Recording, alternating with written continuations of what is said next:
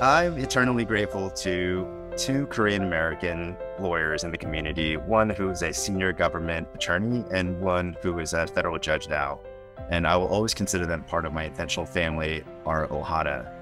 At the time in 2013, when I graduated law school, I entered a very tough and competitive job market, and I faced a lot of rejection. And when something like that happens, you tend to doubt yourself and doubt your abilities as a lawyer. But all it took was to ask for some help and ask for a coffee.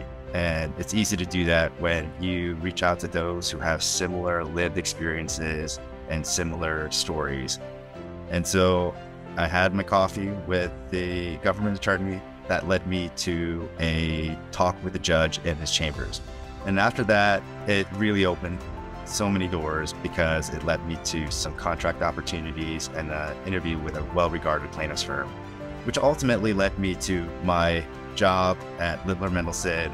And without those two Korean American lawyers, I would not be here today.